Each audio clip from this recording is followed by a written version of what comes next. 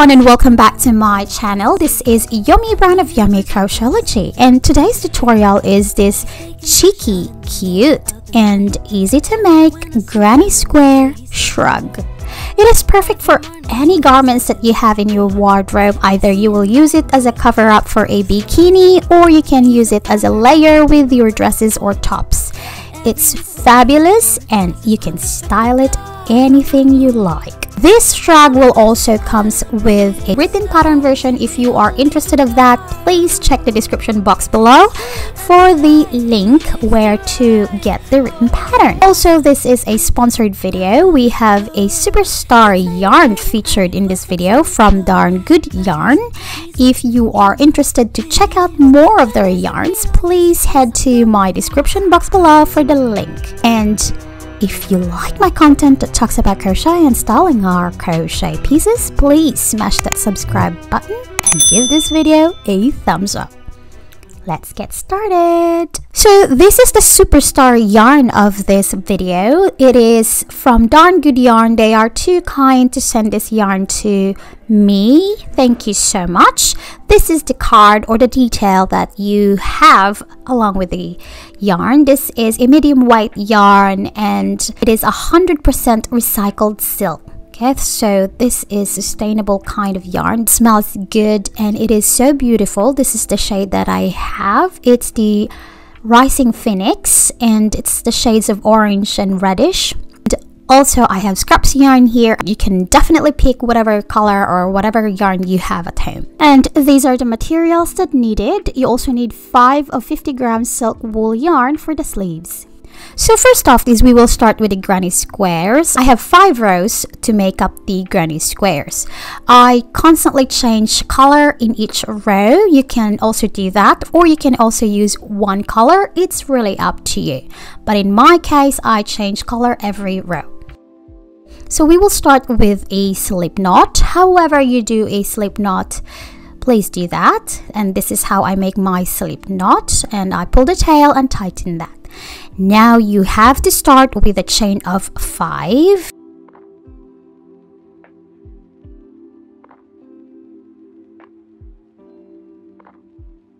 Then slip stitch to your first chain of your chain 5 to make a circle. You can also start with magic circle if you are comfortable with magic circle. Now chain 3 and make a double crochet next to your chain 3 to make into a V stitch. Okay, so your chain 3 here is count as a stitch and this is your first V stitch. Okay, and again you have to make another V stitch, which is double crochet, chain 1 and double crochet again into the circle to complete the V stitch. So at the moment you have 2 V stitch. Again, the chain 3 at the beginning is count as a stitch and you have to make 8 of that. So at the moment we're making the 3rd. So continue your double crochet, chain 1 and double crochet until you completed the 8 V stitches. Okay, so your first row is composed of 8 V stitches. So I'm here at the end and make sure you have 8 V stitches. So I'm making the last V stitch, which is double crochet, chain 1 and double crochet, and then we will slip stitch to our chain 3. So this is our first row. So now we will proceed to our next row. You have to attach your second color, if you are changing colors, into the chain 2 spaces from the previous round. So we will be working into the chain spaces in this round. Secure your yarn and make a chain of 3. Okay, this chain 3 is considered or count as a stitch. Then make a 3 double crochet together in the same chain space. So 3 double crochet together is a double crochet halfway finish. So there's 1 now, another double crochet halfway finish, and this is the 3rd double crochet halfway finish to make it into 4 double crochet together. Pull a yarn and make a chain of 3. Okay, so that's your first cluster, and your chain 3 here is considered as a stitch. Now move to the second chain space and make 4 double crochet together. Again, 4 double crochet together is halfway finished double crochet. So that's 2, 3, and then 4. So you have 4 unfinished double crochet, and then pull a yarn and chain of 3. So that's how we will make a 4 double crochet together. And you have to work into the chain spaces until you have 8 clusters and you reach to here.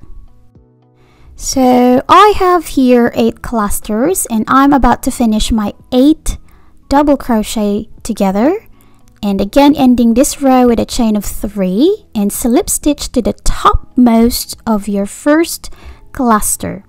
Okay, so you should have 8 clusters in total of double crochet together. You can cut off your yarn if you're changing color. And this time we will again attach our next color into the chain spaces. This time we have 3 chain spaces, and secure that yarn and make a chain of 2. So that's 1 and 2. Okay, so start your row with chain 2. Again, it is considered as a stitch. In this time, chain 2 here is supposedly a half double crochet. Okay, and in the same chain space you have to make 3 double crochet. So that's 1, 2, and 3. Okay, and in the same chain space you have to make half double crochet. Okay, and that is to complete the petal, first petal here. Again, your chain 2 is considered as a stitch or a half double crochet. Now move to the next chain space of 3 and make a half double crochet in there. Okay, and then another 3 double crochet in the same chain space. So that's 1 and 2 and 3. And another half double crochet in the same chain space to complete your petal. You should have 2 petals right now, and it's composed of half double crochet, 3 double crochet, and half double crochet. Repeat that around. So I'm here at the end, and I'm ending this row with a slip stitch to your chain 2 at the beginning to close it. Row 3 is complete.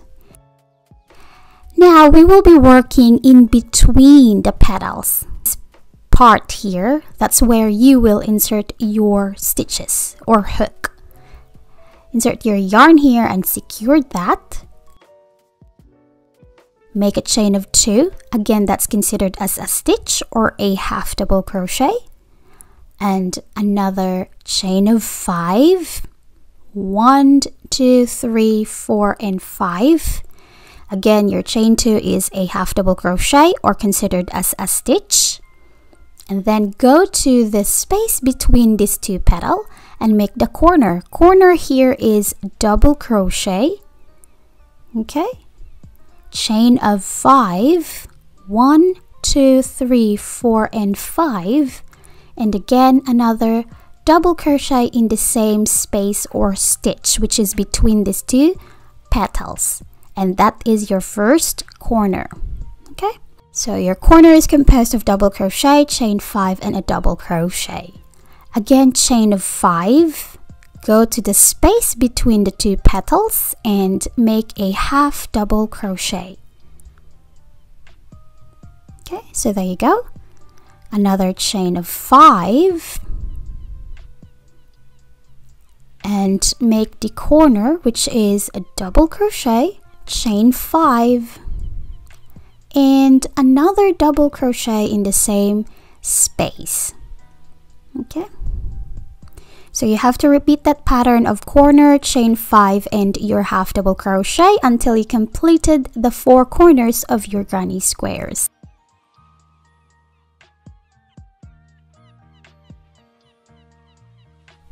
So we're here at the end and we have to slip stitch into the top of your chain 2 at the beginning of this row to close your row.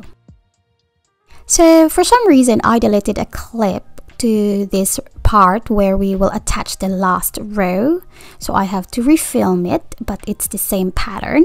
So you have to attach your new color into the chain spaces, secure that yarn and pull a yarn, this time chain of 2, that is again considered as a stitch or a half double crochet, and then make half double crochet into your chain 5 space. Again, your chain 2 is considered as a stitch, so that's 2 half double crochet, 3 and 4. In total you have 5 stitches including your chain 2 at the beginning.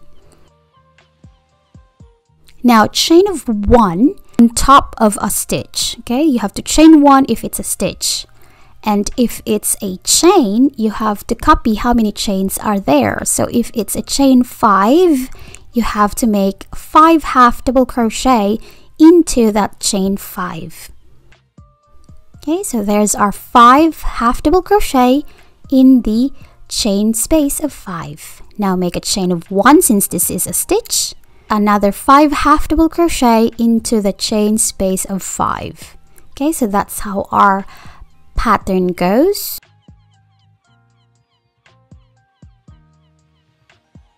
Okay, so you have to repeat that around. Just copy how many chains you have in the previous round and put the chain on top of a stitch.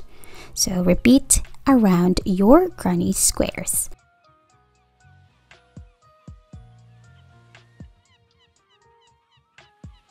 So now we're here at the end and I will have to have my last half double crochet and end this row with a slip stitch to the chain 2 at the beginning, and we can cut off this yarn. Again, I suggest to block the granny squares. This is not joined as you go, so you can definitely block your granny squares while making the other granny squares, but this is just my recommendation. It's just an optional steps. And then you have to make at least 5 to 6 granny squares, or enough to wrap around your bust area. And also, this is how we will connect the granny squares using 3mm hook. So we size down and facing the right side together like so. We will be attaching the granny squares at the back. And I'm using the same yarn as my last row. You can definitely use a different color if you want to, and attach your yarn in the first corner of your granny squares, and then pull a yarn, secure that yarn and make a chain, and then 2 single crochets in the corner. Okay, so we will put 2 single crochets in the corner of your granny squares, and then we will align our granny squares like this. Make sure that 2 stitches of the 2 granny squares are aligned because we are going to use that, and we're using all the loop of the stitches. Okay, so as you can see, I'm using all the loop of this granny squares stitch, and so is this second one, and I will make a single crochet. Okay, so we're using a single crochet method here, all loop. Okay, so just make sure that you've managed to grab or insert your hook all loop of your granny squares stitches. So continue your single crochet in every stitches across this side of your granny squares. Okay, and do not forget that we are facing the wrong side. And try to bury the tail or unnecessary yarn along the way or inside your stitches, just to minimize our waving at the end of the project. So again, continue your single crochet across in the side of your granny squares.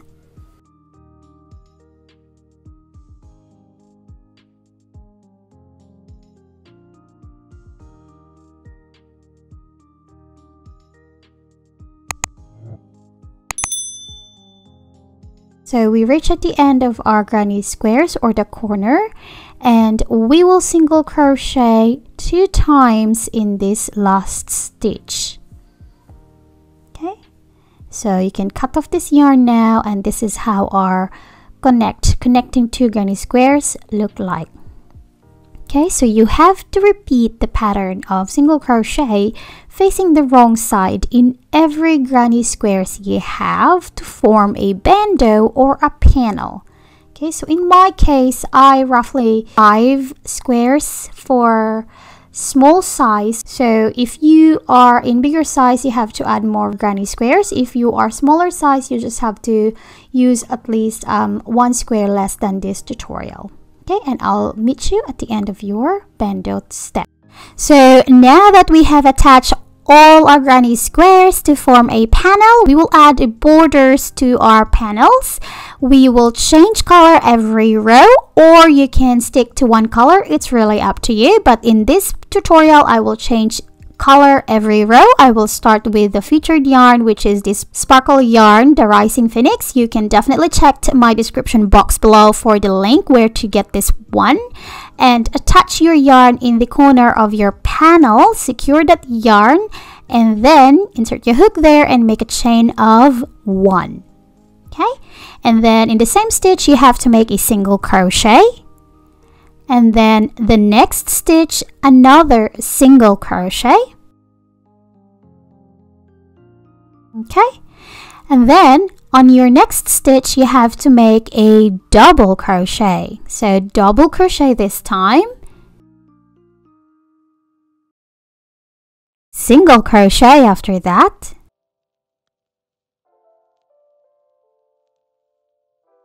then double crochet again after your single crochet. So it is the houndstooth, using the houndstooth stitch for our borders. So it's an alternate of single crochet, double crochet, and a round. Okay, so our work this time is in rounds. You're not turning, but instead you're in rounds. Continue your houndstooth or single crochet, double crochet from here where we started all the way to the other panel, and when you reach in the first corner or every corner, you have to put 2 single crochet, and then regular houndstooth, and then 2 single crochet in this corner, and then regular houndstooth and another 2 single crochet in this corner, and then regular houndstooth until you're back up where you started.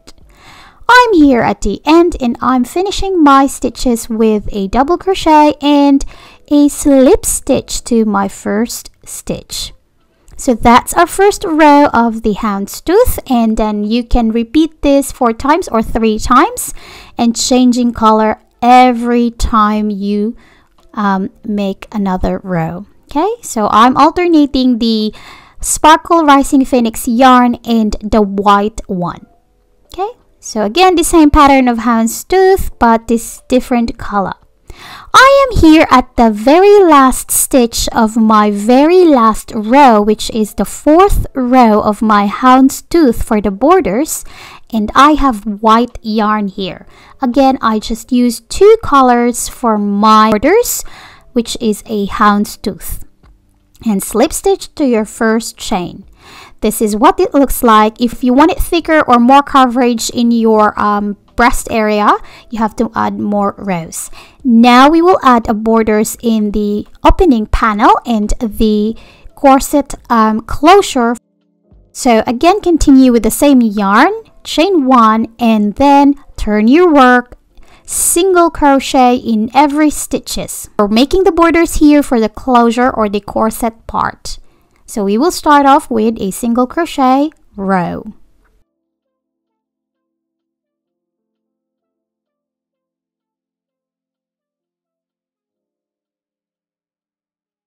Now I'm here at the end of this row, and this is what your single crochet row looks like. Again, chain 1 and single crochet in your previous single crochet rows. So this is our second row of single crochet for the closure for the corset. I'm here at the end, and this is the second row of our single crochet row. Now we will start off the holes for your corset. So a chain of 5.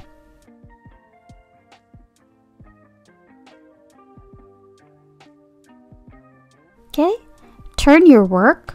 This chain 5 is considered as a stitch, or it is count as a stitch, or this is your first hole. Now skip 2 stitches and slip stitch into the next stitch. So there you go, that's the first hole for our corset closure. Again, chain of 5, skip 2 and slip stitch to the next stitch. So repeat the pattern of chain 5, skip 2 and slip stitch to the next stitch until you have at least 8 holes. Okay, so I have here 8 holes total. This is my last hole, so chain 5 again and skip this last 2 stitches and slip stitch in this very end and cut off your yarn. Okay, so this is how big the holes, and you have to repeat that borders and closure holes in the other side. Okay, and now we can attach our ribbon or a chain of 150. It's up to you what you will use for your corsets, and put a darning needle each end of your ribbon and lace them down in front of those holes or in the holes to use as a closure. Okay, so lace them down using the darning needle, and you can either crochet your chain of 150 or use a ribbon. And this is what it looks like at the end. Okay, and now we will put the sleeves. I put stitch markers into where I want my sleeves, and I just put it right above this stitch. Okay, and at the back I use the borders of the center granny squares. Attach your yarn where your stitch markers are, and you can use different color or any color you want. And chain of 55 for small size. Please add 2 to 5 chain if you're making a bigger size. This is my 55 chain, and we will slip stitch this to the back of your panel to form a sleeves. So now we have the sleeve as the foundation.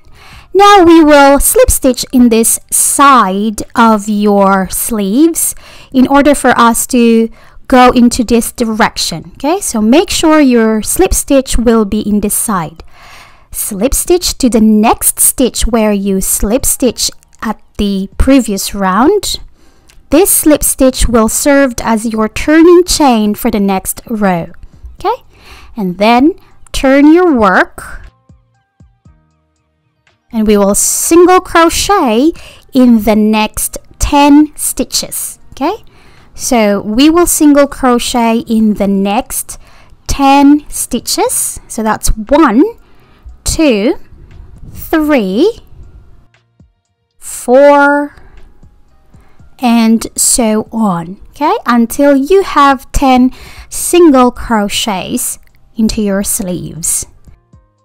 Once you already have 10 single crochet or established 10 single crochet, remove your 3mm hook and go to the tiniest hook you could find in your stash and use that to get a pearl, a beads, or anything that you want to attach into your sleeves. In my case, a pearl, and I will use this tiny hook to grab this yarn here and pull it through inside the pearl. Okay, hence we really need a tiny size hook. Once you have your pearl inside or attached to the sleeves yarn, go back to your 3mm hook and continue your rows of single crochet. Again, you need 10 single crochets before you will attach another pearl. Okay, so the pattern goes 10 single crochet and pearl. Okay, so you have to repeat that until you reach at the end of your sleeves. Now I'm here at the end, and I will end this with a single crochet and again a slip stitch to the panel itself. Okay, so every row has to be ended with a slip stitch to the panel. Before you will slip stitch, make sure your sleeves is not twisted. Okay, so now we have the sleeves of pearl. How pretty is that? Now we will move to our next row, a chain of 2. This time you have to be very careful where you're going. Make sure your stitches are right side facing or facing towards you. Okay, the same way as you make the other sleeves. The direction may be different, but just make sure the stitches is facing towards you. So chain 2, and I will double crochet in every stitches towards my sleeves, not the armpit, unless you're making the other side sleeves. Okay, just bear in mind that when you're making this row, your stitches should be facing towards you. And also include the stitches where the purl is. Put a double crochet in there, since this row involves double crochet in every stitches. Okay, so you have to put double crochet in every stitches from here in these sleeves all the way to your armpit. Your work will be in rounds. Okay, we are here at the end, and we will slip stitch to our chain 2 at the beginning of this row. Okay, so that is the first row for our sleeves, the long sleeves. Okay, the double crochet row. Now chain of 4, so that's 4. Chain 1 here is count as a stitch. Skip 1 and double crochet into the next. So we have here a square stitch. Chain 1 again, skip 1 and double crochet next. So we're making a square stitches here. Chain 1 again, skip 1 and double crochet next. Okay, chain 1, skip 1 and double crochet again into the next. So you have to repeat that chain 1, skip 1 and double crochet into the next stitch pattern around. Okay, again our works will be in rounds now until we reach here. So we're here at the end, and I have 2 stitches left, so we will make our chain of 1 and then skip these 2 stitches and then slip stitch to your chain 3. Okay, we only slip stitch to the chain 3. So this is the second row of our long sleeve. Now chain of 4, and this time we will use a different pattern. We have to put a front post double crochet into this post. So front post double crochet is wrap your yarn and insert your hook into the post, around the post, not on the top but around, and make a double crochet. Okay, oops. So this is your front post double crochet. Chain 1 and in the next stitch regular double crochet. Okay, so that's how our pattern goes for this row. Chain 1, front post double crochet, chain 1 and double crochet on top of the double crochet from the previous round. Okay, so you can see the front post double crochet is a little bit protruding compared to the other one. Chain 1 again and front post double crochet.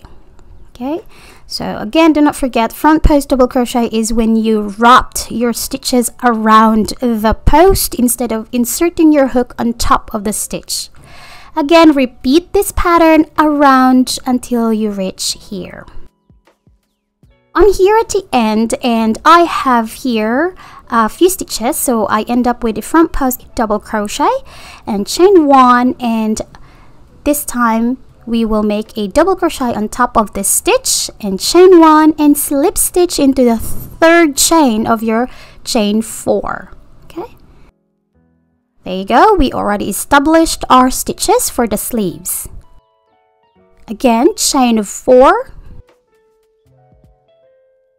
This is the 4th row, and since this is a front post double crochet from the previous round, you have to make a front post double crochet into that stitch. So basically we'll just copy the previous row's stitches. Chain 1 and double crochet on top of the double crochet from the previous round. Okay, So it's just copying chain 1, front post double crochet into the front post double crochet, chain 1 and double crochet into the top of double crochet, chain 1 and front post into the front post double crochet of the previous round. Okay, so you will just copy the previous row's stitches. Okay, so you have to repeat the front post double crochet, chain 1 and double crochet pattern again in rounds until you reach here where you started. And you have to keep repeating that fourth row of our long sleeve pattern until you have long enough. Okay, you have to have a rows and rows until long enough to reach into your wrist area. Okay, I don't need much because I'm a bit tiny, but if you need longer, just add more rows. We are here at the end and I'm ending this row with a slip stitch. And this is what it looks like right now. It is beautiful textured sleeves and mine measures around 15 inches. So if you need longer, please add more rows before we will proceed to our cuff. Now we are going to add the cuff and we will size down first in 2.20mm hook, chain 1 and single crochet in every stitches. Okay, so every stitches you have to make a single crochet.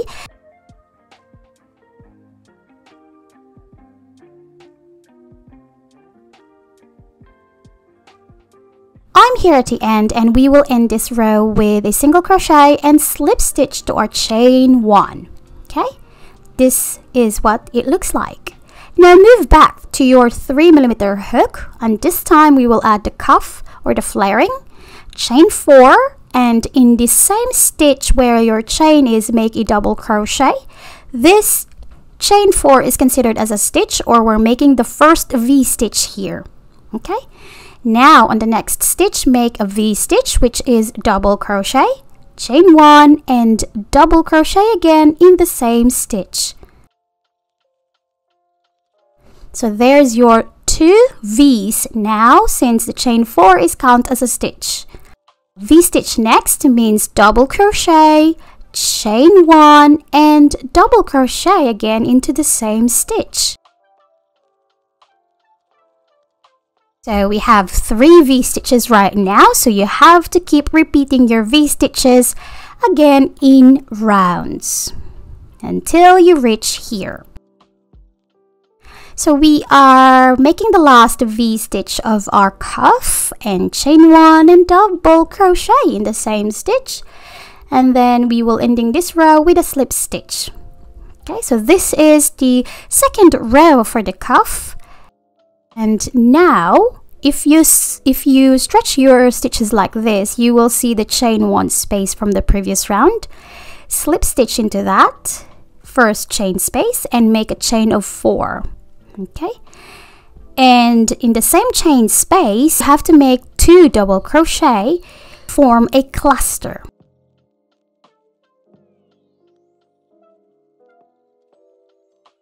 Okay, so there's your first cluster. Again, go into your chain space and work a cluster in there. The cluster composed of 3 double crochets in the same chain 1 space.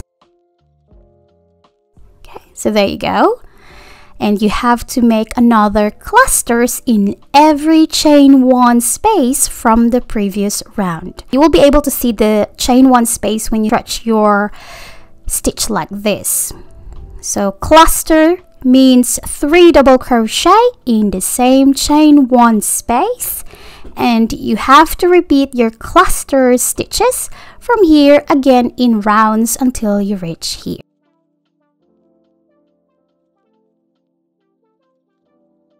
Now I'm making my last cluster for my cuff, and again clusters is 3 double crochet in the same chain space, then end this row with a slip stitch to your chain 4. Now we're done with the sleeves and it is very beautiful. You can definitely wear it anywhere you want, and I have here a little detail that I added for the last minute. I have a leftover of a sparkle Rising Phoenix yarn, and you have to make a chain of 90 to 120. It depends how long you want your chain. And then again, attach a darning needle each end of the chain and lace them down. So between this crisscrossing, there are 3 stitches that I use as spacing. Lace them down until they reach the bottom. So now we're done with our beautiful shrug that is so pretty. The yarn use is so pretty, the color, and it's absolutely a stunning piece that you can definitely wear everywhere. Use it as a bikini cover up or a layer to your dresses during this cold season. So definitely style it your way, and don't forget to tag me in my social media. You can find me here, and also this will come in a written pattern. If you prefer a written pattern version so you will not be stuck with the tutorial, you can definitely grab a copy of the written pattern. Just go to my description box below for the link. If you like my content that talks about styling and crocheting, please don't forget to hit that subscribe button and give this video a thumbs up, a stickers, or comment below if you have some questions. And that's all for today. I hope to see you again sometime next week. Goodbye! It's late at night and I hear footsteps on the floor. Blood is freezing in my lips. Well, is it real?